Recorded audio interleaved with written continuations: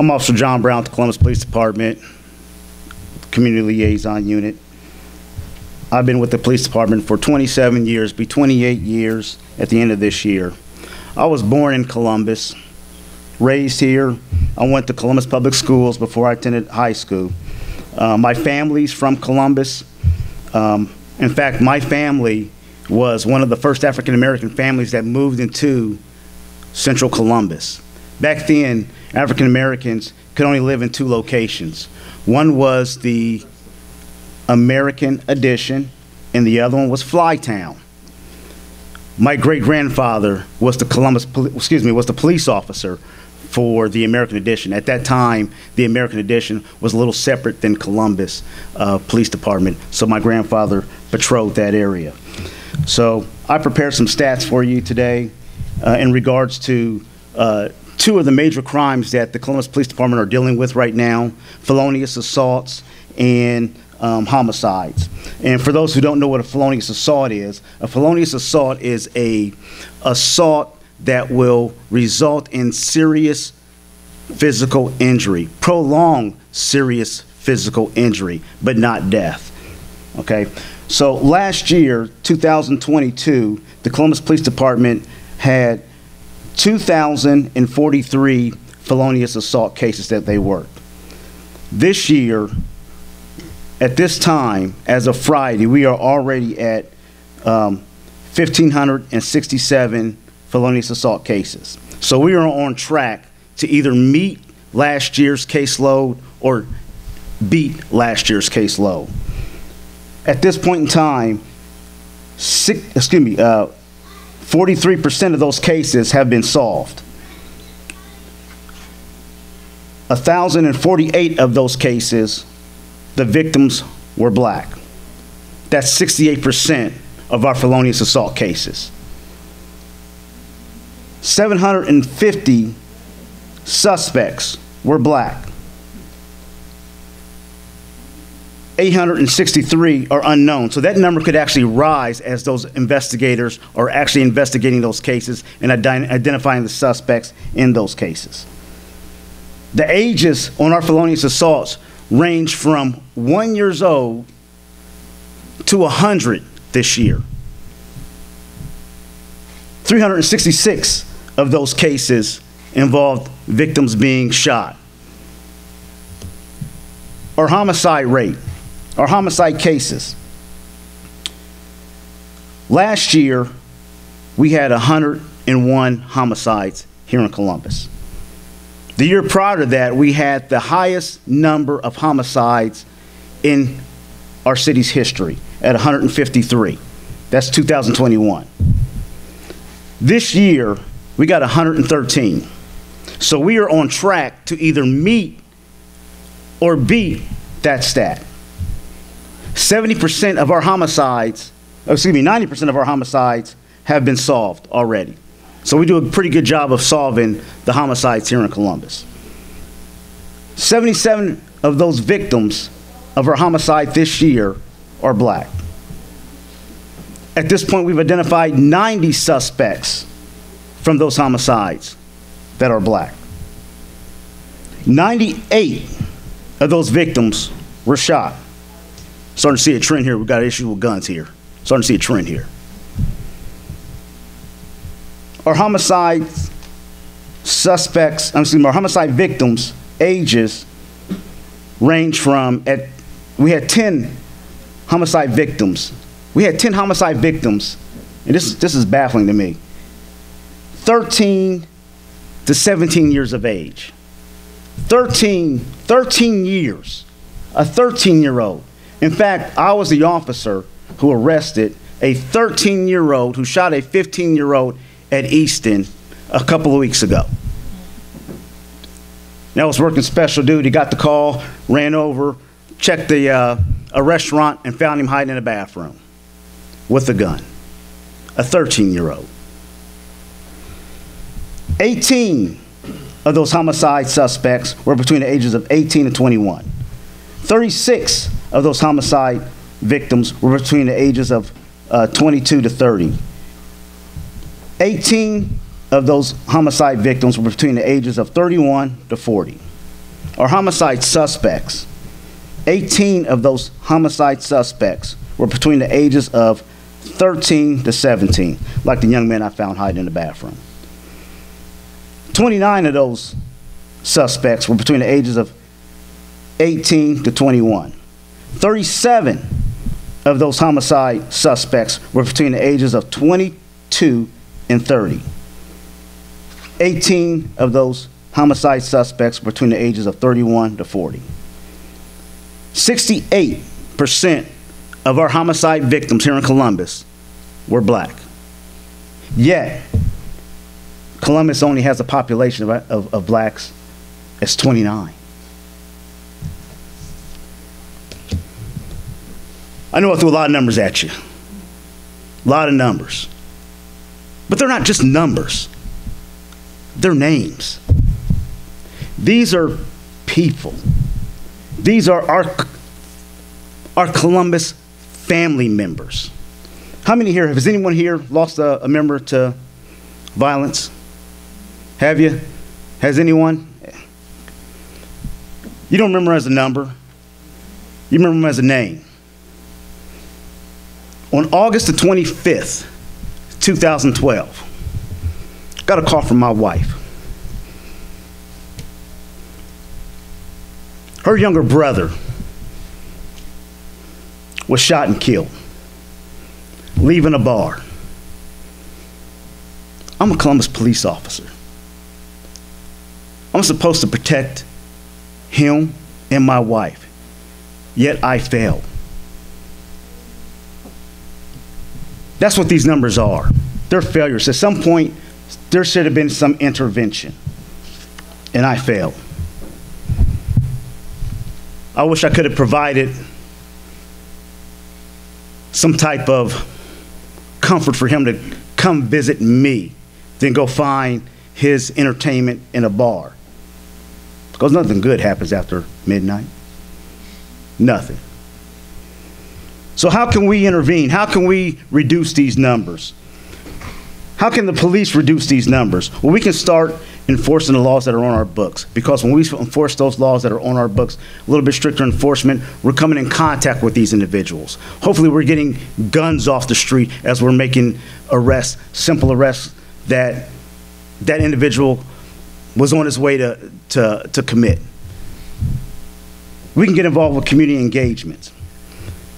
The Columbus Police Department is doing a very good job of trying to diversify this agency. So you're starting to see the police department trying to reach kids or individuals from within our community instead of going outside of our community to have those officers patrol our community. What can family do? Family can get involved. Those family members can start asking questions. Hey, where are you going? Who are you with? Who are you going to be with? What are those parents' names? I like to have a conversation with them. Make sure your loved ones are safe as they're leaving your house. Find out who these kids are spending time with. Ask them questions. Hold them accountable. Set curfews. Set boundaries. Discipline them when they break those curfews and boundaries. And what can the community do? The community can report suspicious activity. You are our eyes and ears. We respond to you. So if you're seeing something that is out of place, report it. You might be saving someone's loved one. Guys, have any questions? Yeah, thank you, Mr. Brown, for telling us this statistic that makes all of us really shocked. Yes. I mean, we heard the news all the time for someone got killed and all that, but putting those numbers together in this way is really shocking. The question that I have is, what can we do as a community that can prevent this sort of thing to continue to happen? And if there is a program in place for this sort of things? What we're going to ask the community to do is, if you're seeing suspicious activity, report it. If you have loved ones you believe that are, not on the straight and narrow, the city has a program right now where we are actually identifying individuals that are high risk, that could be our next shooters. The police department is going out with a crime reduction team. They're civilians. They go out and address this individual.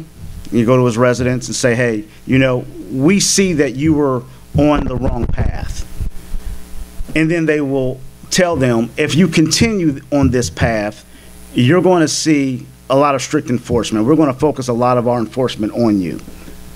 So either you change your behavior, or, you know, you're going to continue to the path where you're going to be in prison.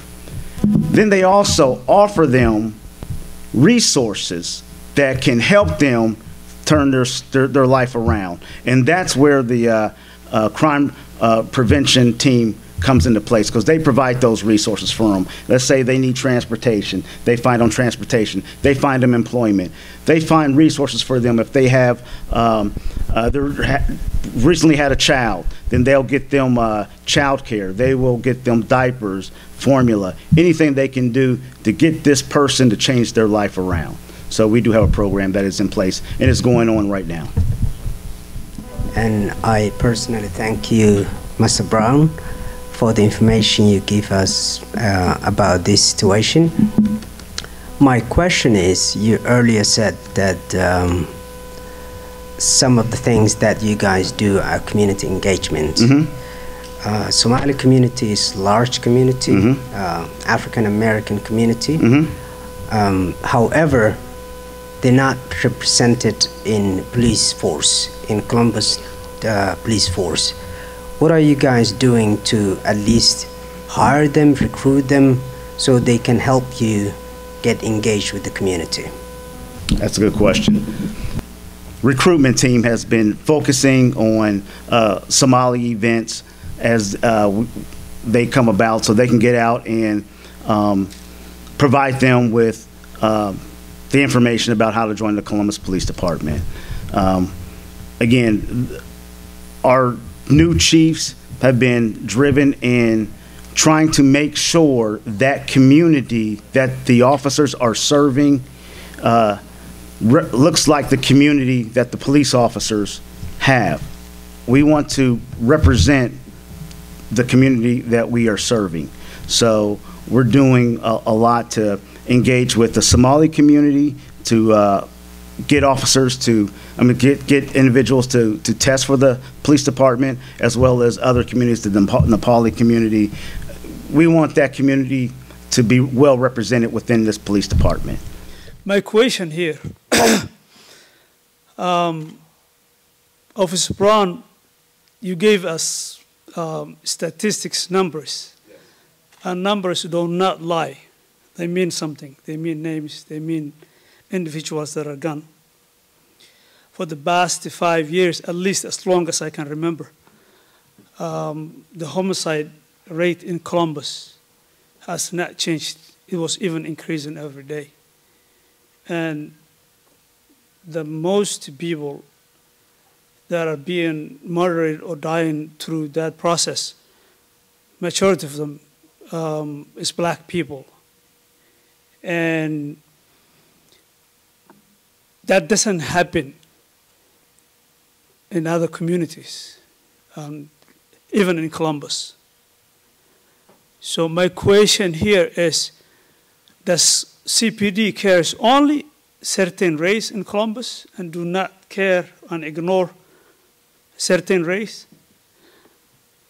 Or is this a failure for the city of Columbus leadership, including the mayor, Mayor Ginther? They've been crying every year, talking about TV, speaking on TV about the homicide rate and bringing it down, and nothing happens but just changing, replacing the police chief, bringing new chief. And I always wonder, does the Columbus police chief, his job is to stop the homicide? This is just one individual. This has to become a culture within CPD, the Columbus Police Department as a whole needs to focus on stopping homicide regardless of the zip code it is happening. If it is 43211, which is the worst, Linden area, or if it is zip codes that are close to like Gahanna or Westerville. Thank you. I can tell you this, when our chief took over, we did drive the homicide rate down to 101 from, 150, I believe it was 153, 152. We are trying to focus on driving those numbers down. We have extended the overtime, the moonlight special. I can tell you this, if it wasn't for me working that moonlight special, I would not have been able to have caught that young man, that 13-year-old young man at Easton.